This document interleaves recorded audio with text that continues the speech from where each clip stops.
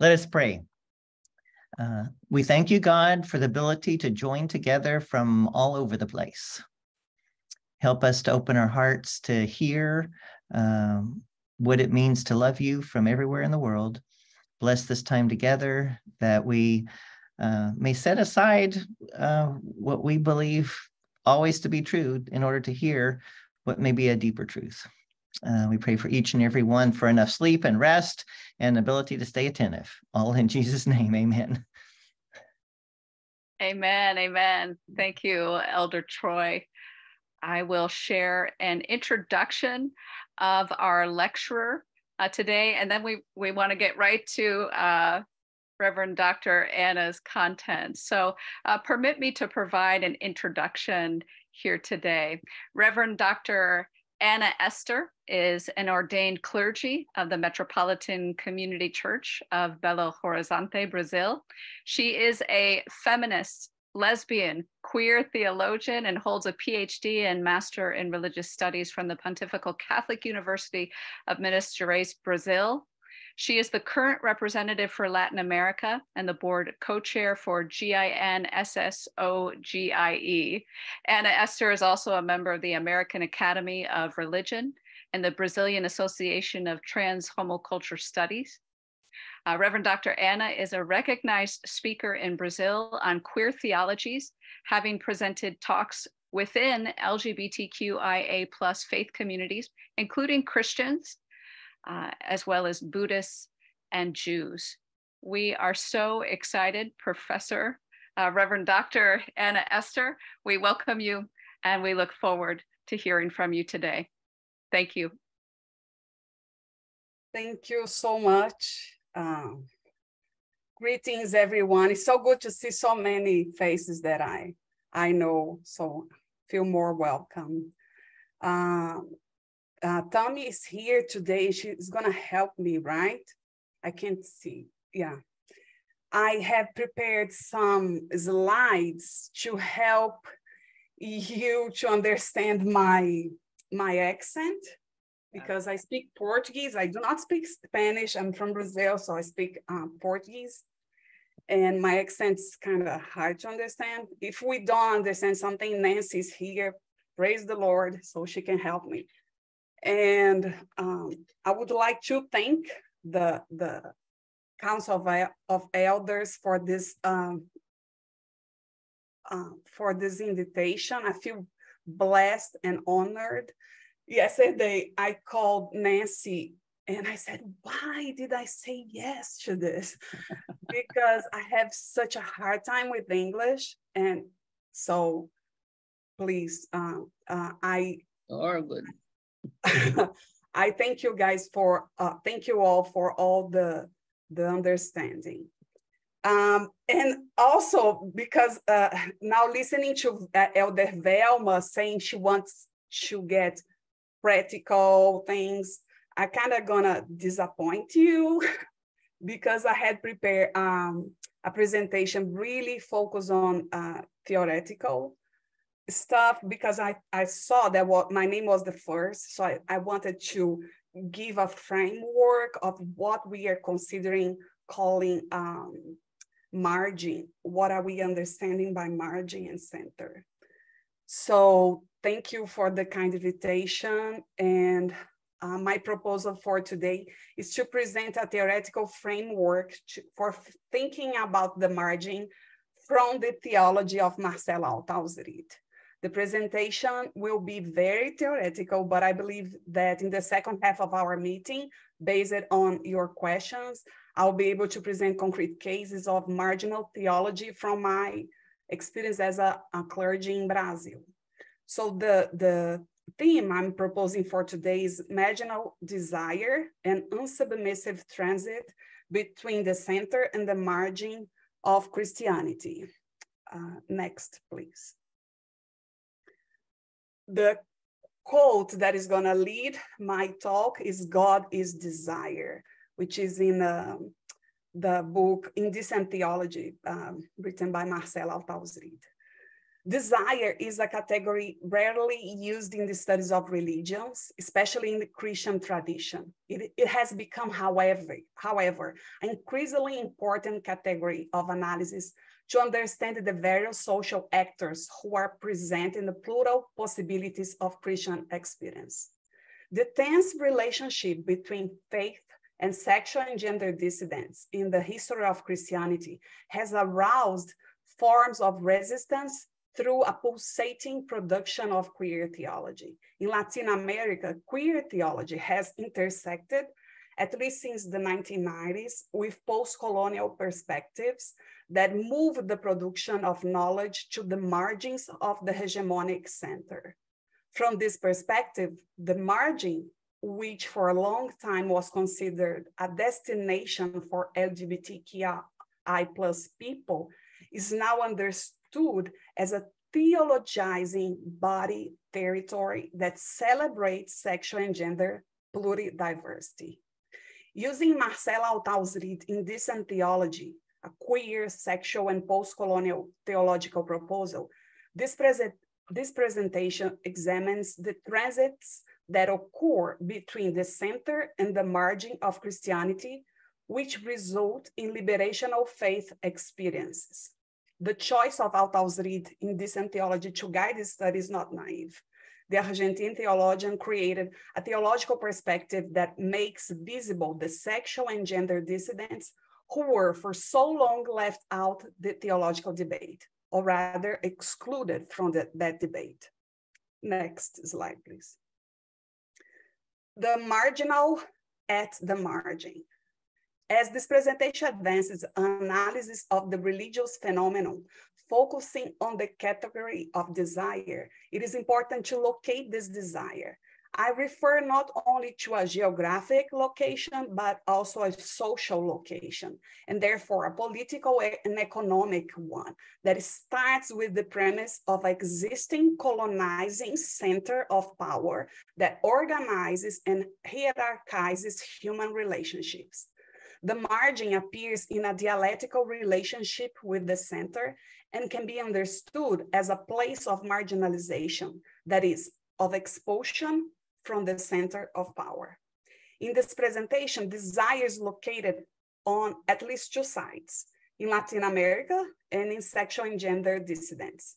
According to Fernanda Bruno, Bruno Cardoso, Marta Kanashiro, Luciana Guignon, and Lucas Melgaço, editors of the book Tecnopolíticas da Vigilância, Surveillance Technopolitics. Quote, next slide, please.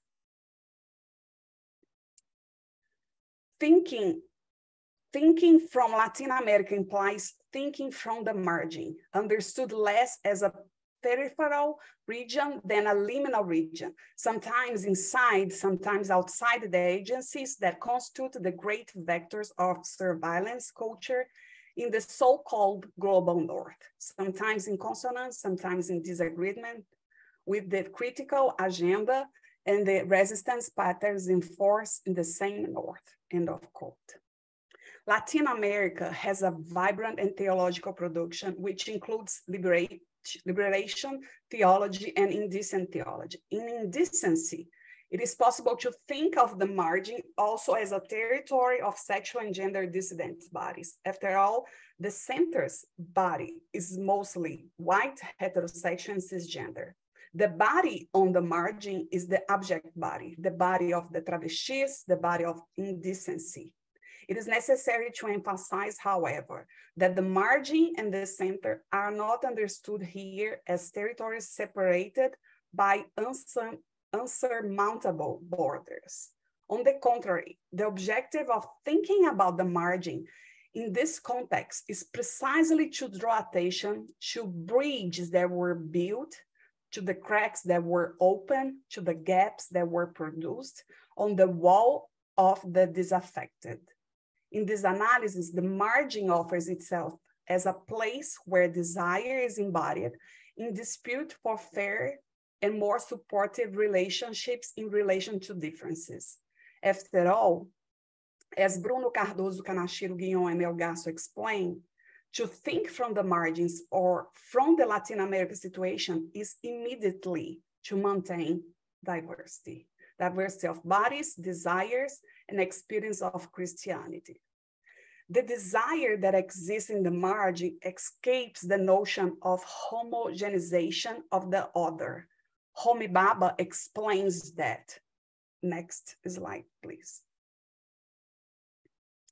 Quote, "It is only by understanding the ambivalence and the antagonism of the desire of the other that we can avoid the increasingly facile adoption of the notion of a homogenized other for a celebratory oppositional politics of the margin or minorities," end of quote. This is one of the objectives of analysis on the margins and from the margins, to propose ways of breaking separations by the celebration of differences. Even if one were to agree with the possibilities of encounters between margin and the center, it's essential to understand that separatist strategies of the centers, to understand the separatist strategies of the center, as Bell Hooks explained. Next slide, please. Quote, "To be in the margin is to be part of the whole, but outside the main body. We focused our attention on the center as well on the margin. We understood both. This mode of seeing reminded us of existence of a whole universe, a main body made up for both margin and center. Our survival depends on our ongoing public awareness of the separation between margin and center, and our ongoing private acknowledgement that were a necessary vital part of the whole," end of quote.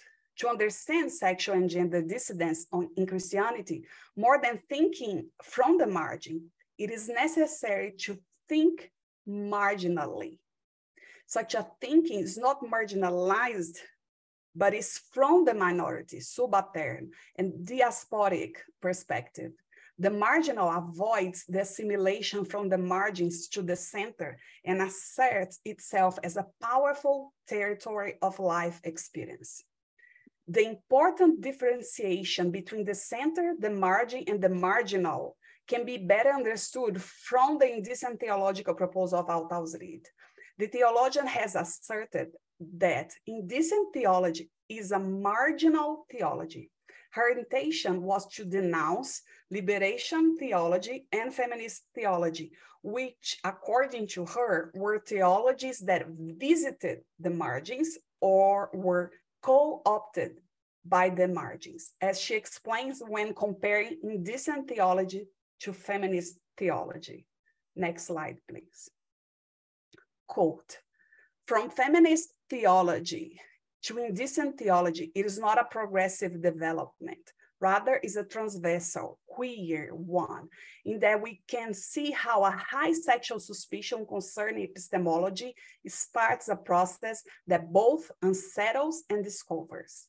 In this discovery, new understandings continue to interrogate the praxis of the church as action and reflection from the margins of the margins, where a true marginal God refuses to live and be co-opted by the center," end of quote.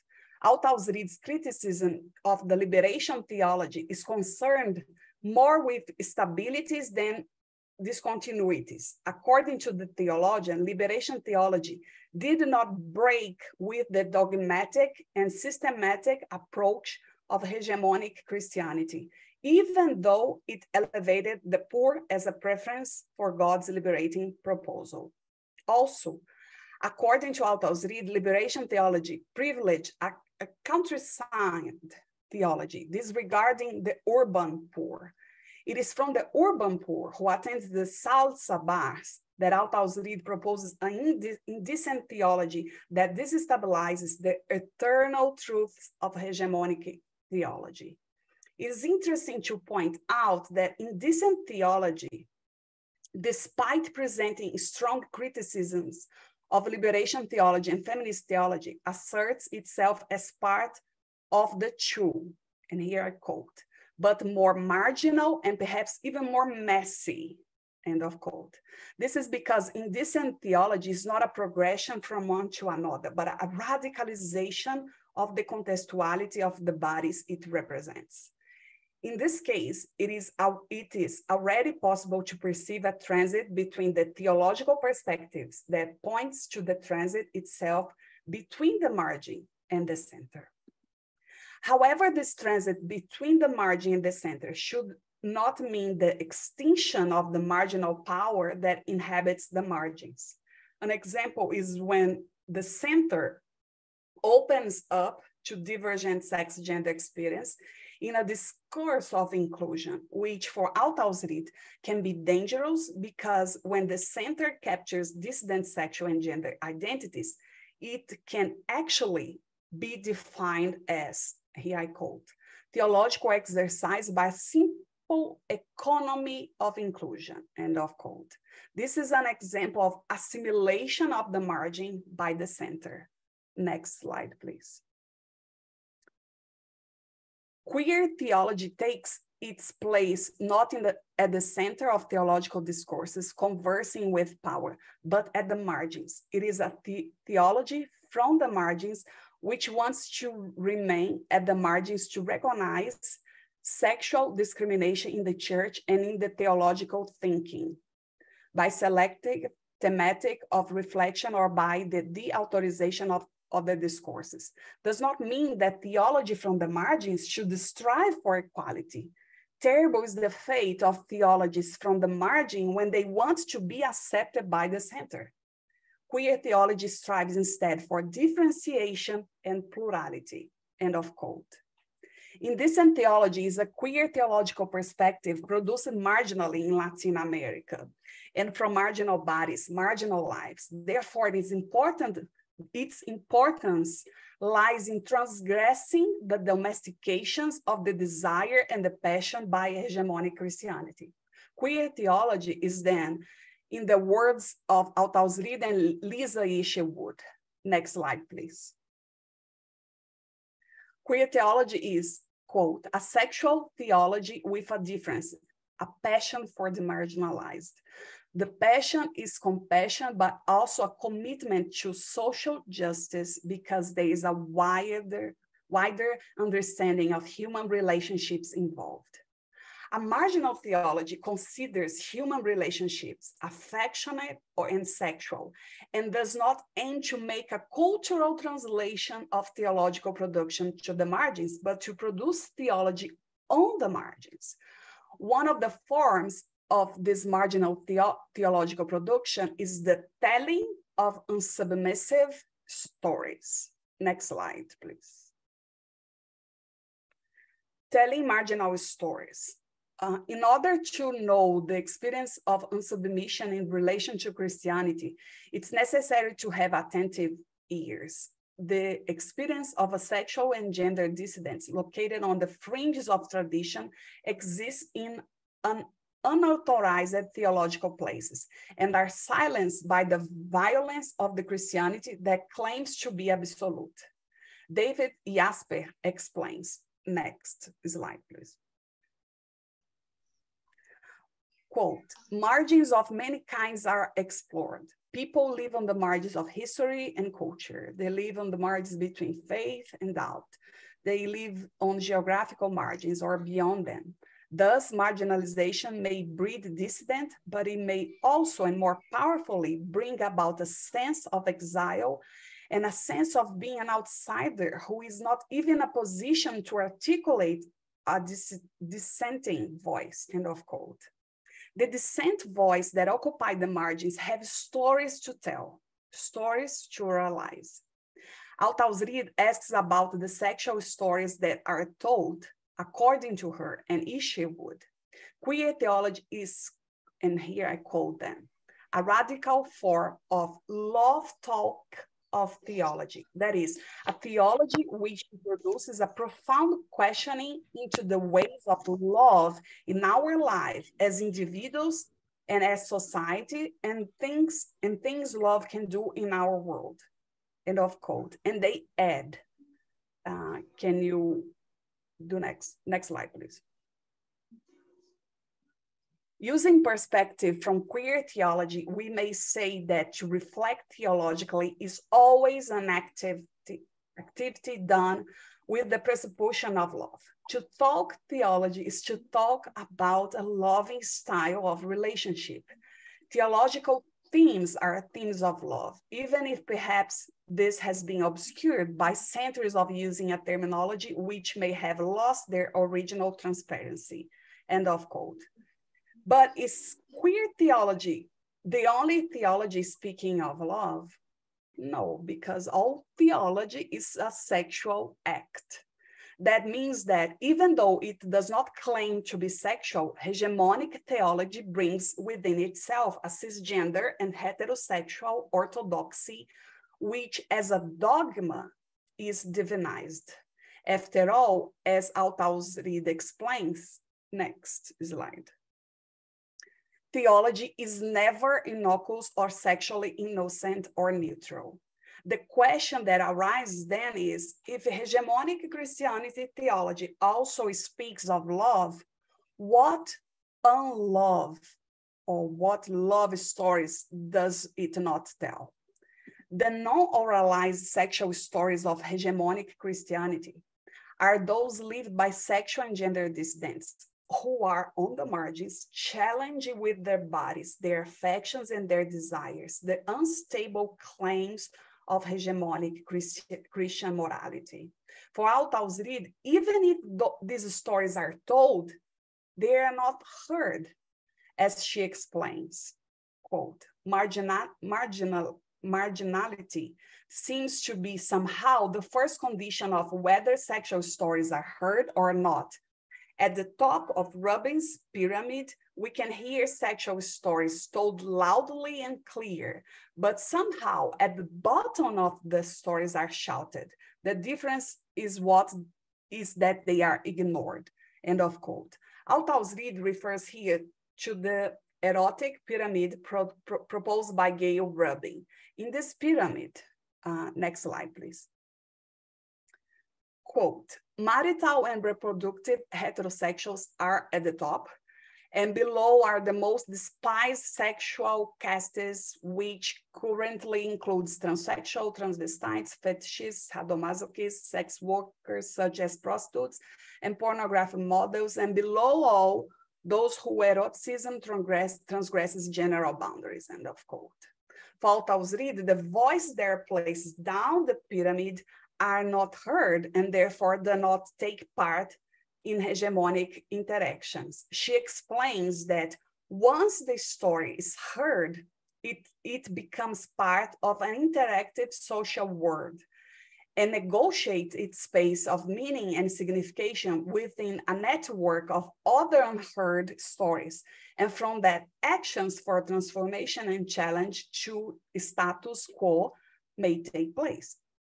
Orality presents itself as a fundamental instrument for disruptive practice because the stories told penetrate the social fabric, causing the transformations that are so necessary for liberating proposal of Christianity understood from the base of the pyramid. Altausrid presents a systematic theology from the margins of sexuality in her indecent theology. For her, theology is based on stories, sexual stories. And the act of retelling or telling these stories is oral sex, based on recognizing private life as having important theological content, because all theology is sexual theology, as she explains. Next slide, please. We need to consider seriously the fact that it is oral sex we are dealing with, the retelling of sexual stories in the gathering of communities, which can build the project of liberation of the kingdom better than the heterosexual reproductive stories we are using. End of quote. Slide.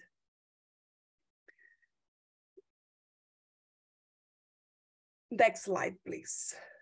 The unsubmissive transit between the center and the margin of Christianity. The margin presents itself as a new paradigm according to Silvia Regina de Lima. Next slide. She's a Brazilian theologian. And she says, reality demands paradigms with a holistic conception of life, of the created world, of interhuman relationships. It demands concepts that break down barriers, build bridges, encourage dialogue, reaffirm life, and respect the value of richness of diversity that makes up our continent.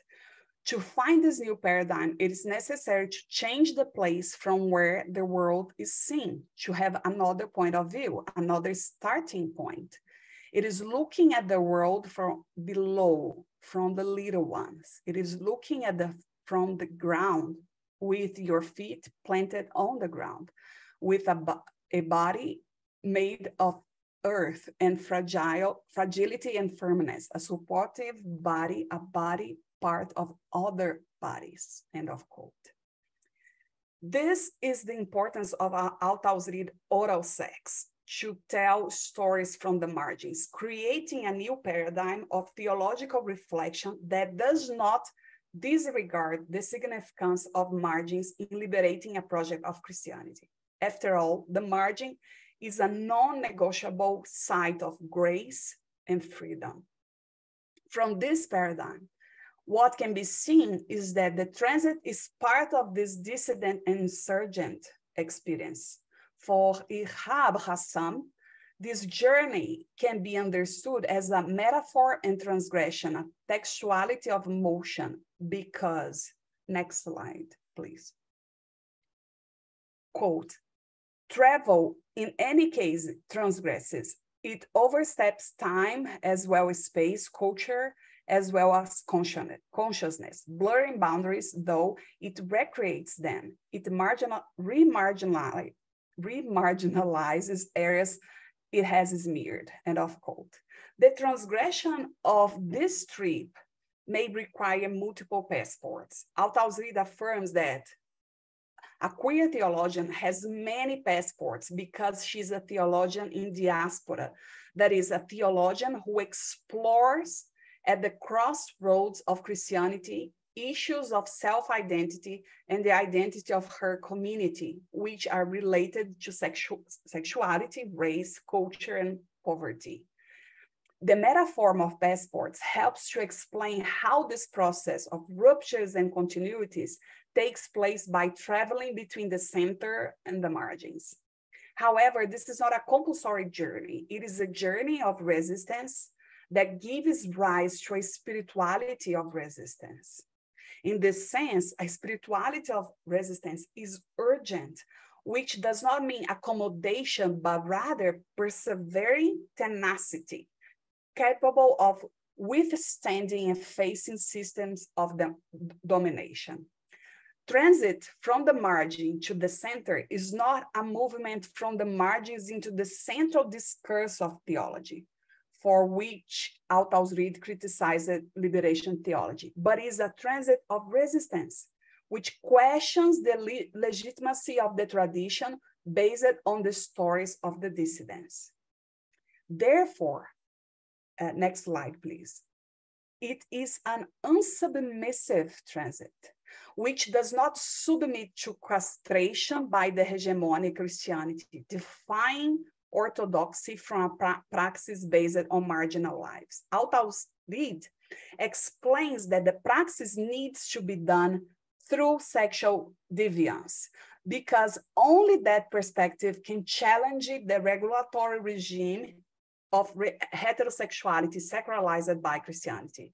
In this process of autonomy, when talking about themselves, sexual and gender dissidents oralize their Christian experience from their own struggles, pains, contradictions, ambiguities.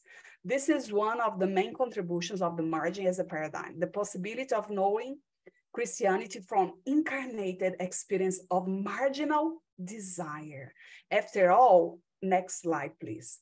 As explains Grada Quilomba, and here I quote her, the margin is a location that nourishes our capacity to resist oppression, to transform, and to imagine alternative new worlds and new discourses, end of quote.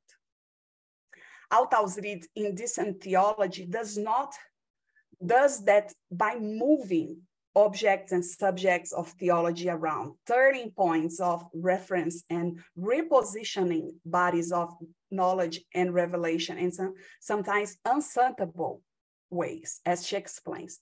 Next slide, please. Queer theologies go into diasporas by using tactics of temporary occupation, disruptive practices which are not necessary to be repeated, and reflections which aim to be disconcerting. At the bottom of the line of queer theologies, there are biographies of sexual migrants, testimonies of real lives in rebellions made of love, pleasure, and suffering, end of quote.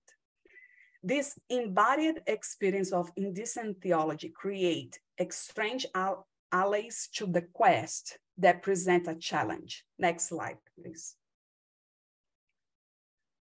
The point to consider now is how we can ever know theology from different centers, such as the center of a queer nation. This may not be called a theology from the margins anymore, but a theology from recognizable, legitimized, if not approved, and visible centers which have been rendered invisible. We need to reflect in the area of different sexual ways of knowing, which could be considered foundational, even always provisory, as in the process of theological praxis, for a new way of reflecting on God and on us, end of quote. The power of the margin lies in breaking down borders by creating other centers, not centers that are exclusive or hegemonic, but centers that affirm diversity and that are based on relationships of solidarity. Next slide.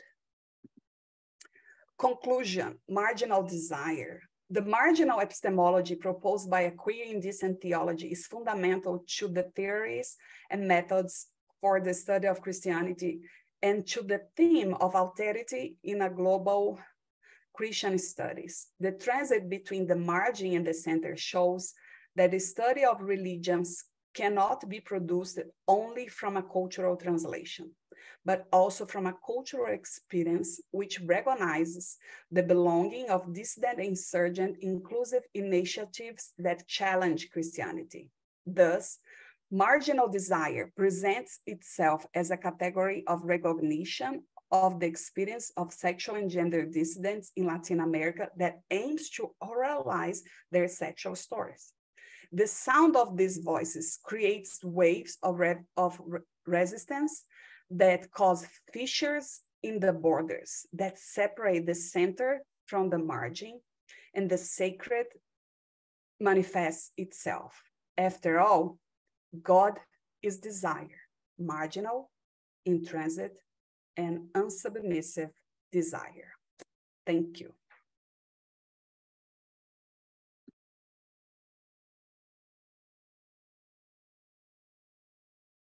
Thank you so much.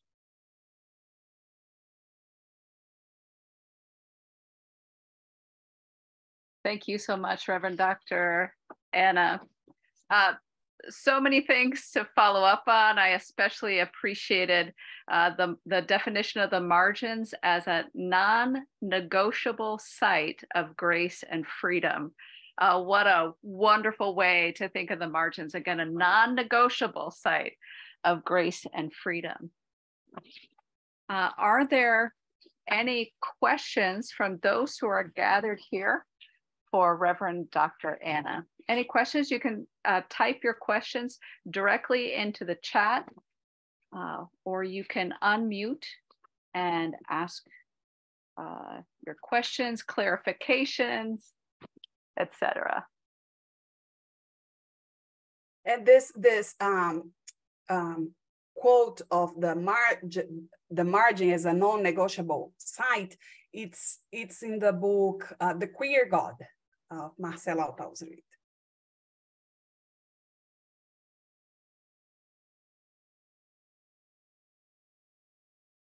While we're waiting on any questions, again, you can place those in the chat, or you can unmute and ask a question. Some other quotations that stood out for me, among many, a very abundant presentation here. A true marginal God refuses to leave and be co-opted by the center. Isn't that a great way to think? A true marginal God refuses to leave and be co-opted by the center. Queer theology is a theology from the margins that wants to remain at the margins. There's not that desire to become like everyone else, and then we will be acceptable and accepted. This is in an interview that Marcela gave to a Brazilian journalist. And the journalist asked, what is the queer God? What is queer God? And she explains that the queer God is not the God that visits the margins and say, oh, hey, I'm the God, and let me get you here from the margin, take you to my kingdom. And she says that it was important to understand that we not only want to be out of the closet, but we want to take God out of the closet. And she said that she wants God to come out of the closet and says, oh, today I'm Marlene Dietrich. So, and play with God. Thank you so much. I wanted to just acknowledge that I appreciate everything I've heard, and many of the quotes kind of stick in my head or are running around in there, but a new understanding of oral sex, my God, so many people need to hear that, you know, we want to give voice to our experience, verbalizing, becoming oral in a true literal sense, I guess. But thank you for all of those fabulous quotes. And I'm delighted that this is being recorded because I need to hear it again and again.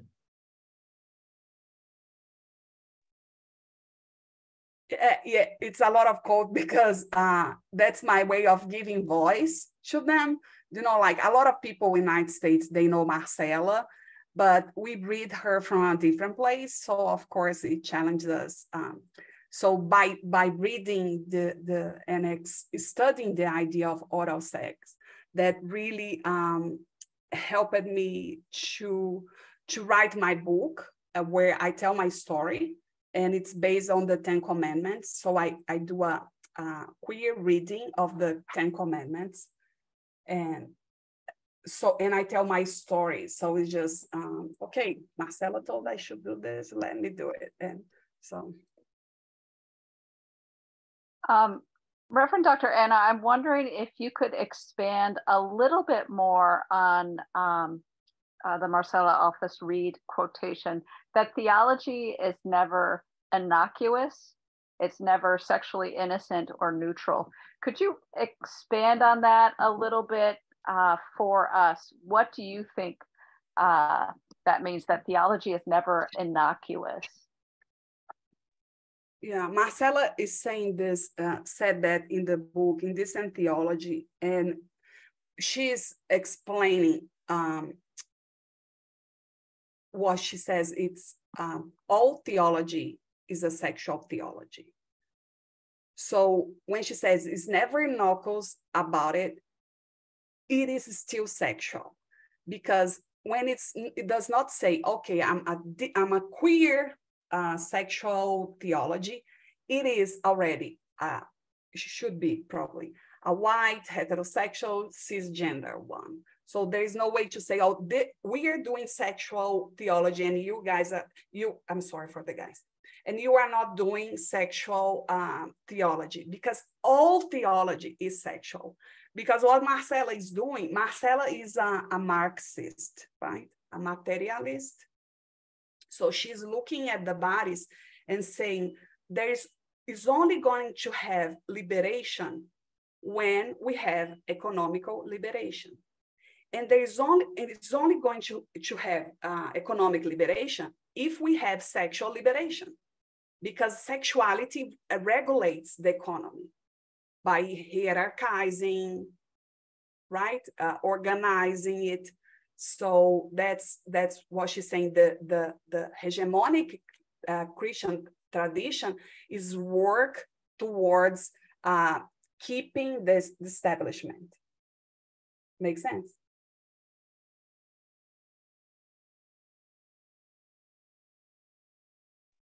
Hello.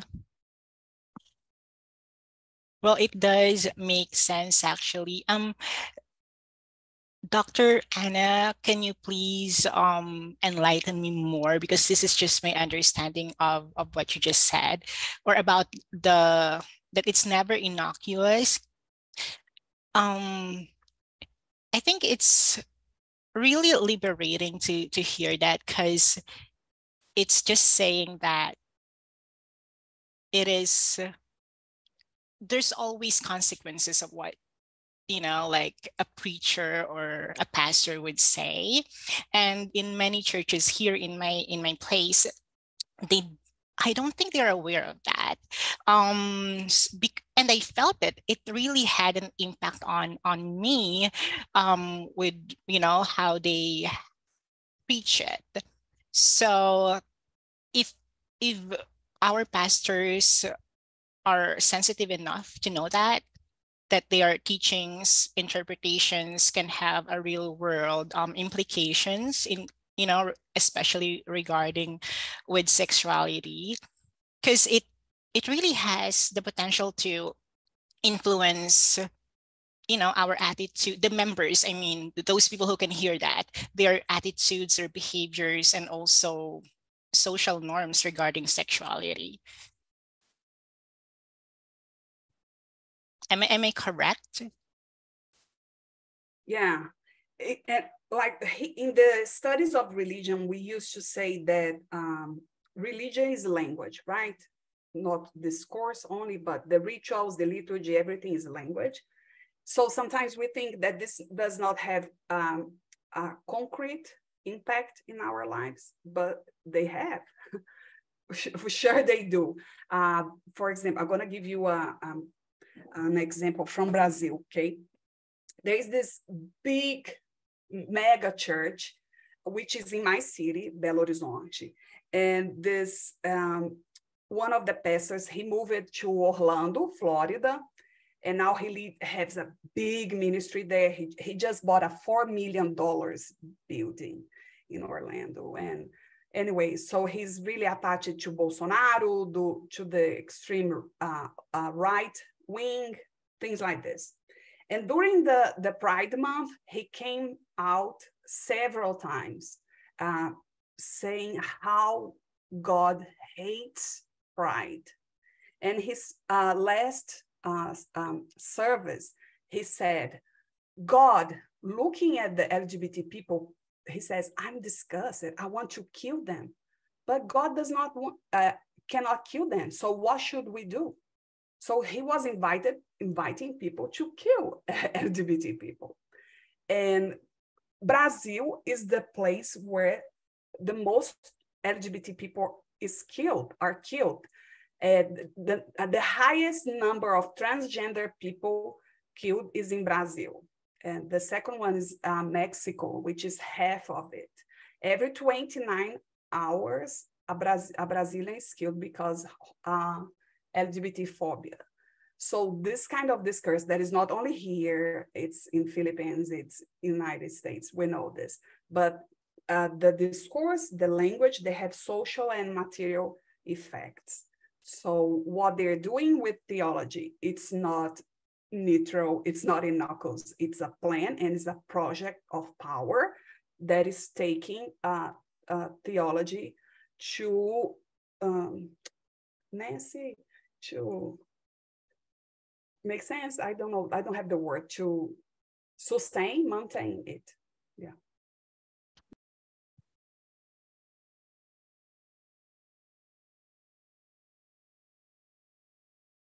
Thank you, Jeffy, for that question. And again, if you have any questions, you can list them in the chat or you can unmute yourself and ask. I'm wondering, Reverend Dr. Anna, if you could say a little bit about how the diaspora is not necessarily a bad thing and exile is not necessarily a bad thing. In some of my experience, that's very much resisted, that's seen as a bad place. Why would we ever want to be in the diaspora? Why would we ever want to be in exile. And if we are forced to be in the diaspora, if we are forced to be in exile, we're going to try everything we can to get back to center.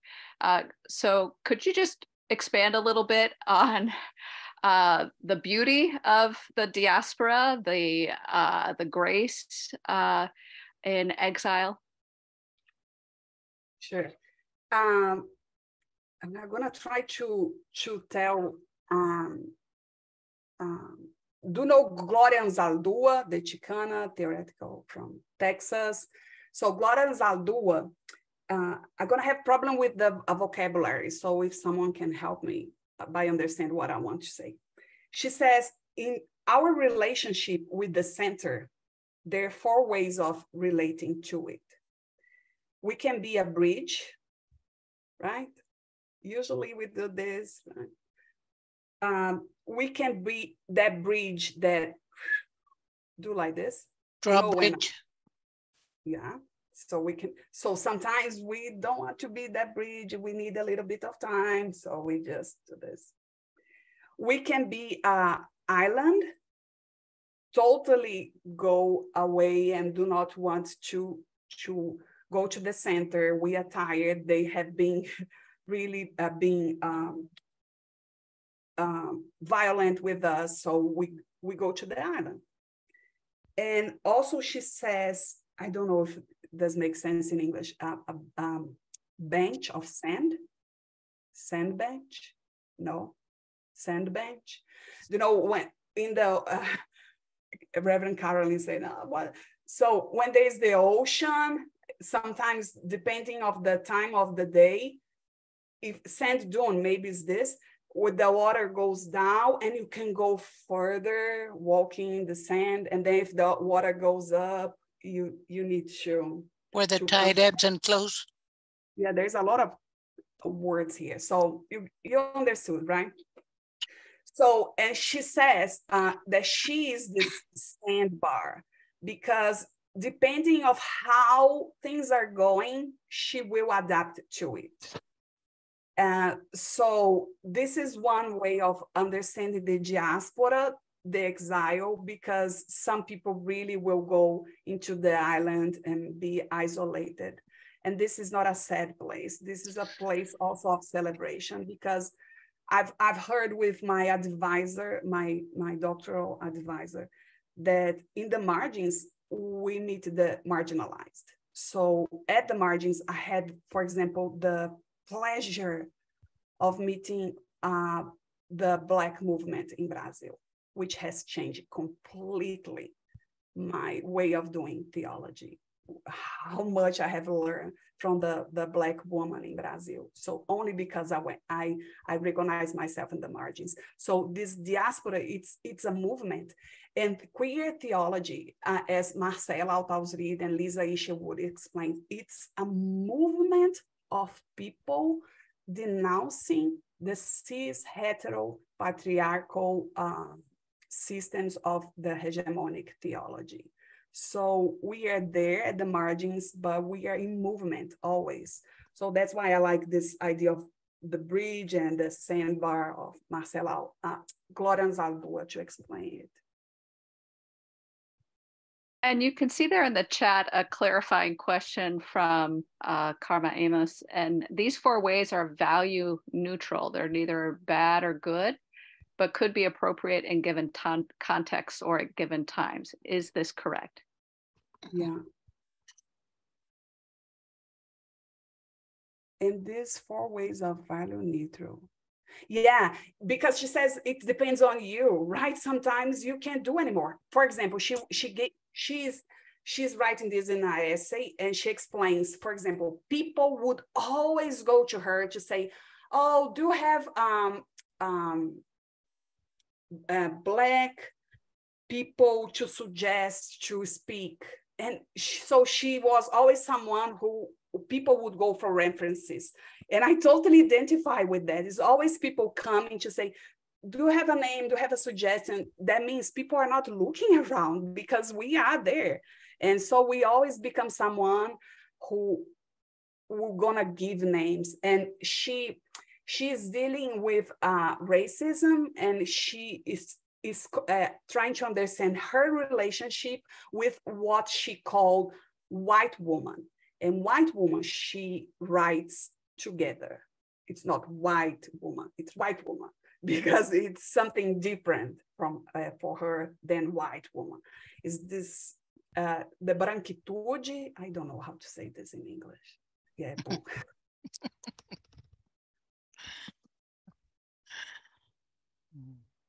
That's very helpful in thinking about diaspora and exile. Thank you. We have a comment here. It looks like every liberation movement is somehow intertwined in the process of liberation. There's no liberation process if someone is left behind in the process. Are we leaving anyone behind?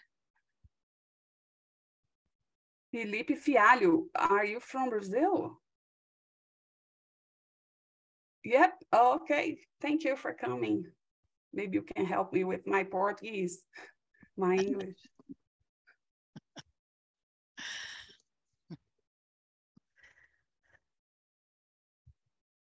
I just want to make one other comment. Wow. When I was in seminary eons ago, Black theology and liberation theology were bubbling up. We hadn't even thought about the term, the margins, yet. But all of that kind of comes together now. In spite of the long line of people of African descent in the United States who have been attempted to be the bridge from the center to the margins and vice versa. The book, This Bridge Called My Back, is something that feminist women have looked at, and sometimes we decided we don't want to be that bridge. Very helpful analogy. I hadn't thought about the island, but as I think about what you just said about those four ways, the island is sometimes necessary for healing and reprieve to be able to try to be a bridge again, or to try something different. But the island is definitely a time away and apart that can be very healing. I know some people of African descent in this country, especially I think about in the state of Oklahoma, where such an atrocity happened that they're now trying to hide and cover up as not a race riot, but something else, when Black communities, not individuals, but whole community, bombed from the sky and people carted off like cattle and put somewhere. That can never be undone. And it's crazy that anybody could live now and think that there's not residue. Lots of residue from that, poverty that came from that, family wealth that was stolen and taken away. And some folk would just like to be left alone. Black people have our own cities and towns and restaurants and businesses, and treat each other better than we have been taught to treat each other in this country, because we and always are on the outside. It's a mess, and it just grieves me. But thank you for helping us have other ways to look at it. Yeah, Reverend Karma is saying here that Gloria Zadua wrote this, The Bridge Called My Back. So it's the same author. Yeah. And I was going to say that, I mean, in a way, we could look at the island as this sabbatical healing place, but we know that is definitely not, because we are always trying to survive, right? In Brazil, we're dealing with poverty, we are dealing with racism, we're dealing with violence. So to be alive, such a miracle. But yes, I am someone who, to produce theology, I need to be on the island. I mean, I go, Right. but then I have my material, and then I need the island. And that's where I produce theology, which is maybe the hardest place to be. Folks, we have time for one more question. I'm scanning. Yep, there we go, Scotty. Reverend Yeah. Scotty? Just real quick, this is very, well, it's hard to articulate what all is happening inside my head, and I think that's probably true for a lot of us. I was even thinking of a couple things. I was remembering Jenny Boyd Bull's dissertation that she did back in the 70s, Sexuality in the Eucharist. I thought of John Fortunato's book, Embracing the Exile, from the 1980s. You know, I just thought all of these, story has been trying to be told for a very long time. This, however, is kind of volcanic. And so for a small town church like ours, the great struggle that I find is exactly between, we want to be in the center, we want to be accepted, we don't, conflict avoidance, all that stuff, and this fact that God doesn't go with us when that happens. And so what I'd like to do is sort of say that in context of small towns like in Texas, where you have so much oppression, and where our story is very difficult to be told, whether we are literally, MCC is literally the only open and affirming voice for hundreds of miles, that I need to know more about this. And so I know it's not a question, but I just want to end at least, or just put it out there, at least to say that this is really, really important, because this is very real and happening in a town like this. And I suspect this is happening in little small towns, all over. MCC absolutely must exist, if for no other reason than to say these things over and over again to a people who really don't know what to do. Yeah. So my idea with my presentation was to help us to think that, okay, we're talking about the margins, but how do we relate with the center? But can we really talk about margin and center are really in one side or the other? Or what about this transit that we need to do? I remember talking to one MC Reverend once, and she said to me, she's from the US, so because in Brazil, the story is totally different.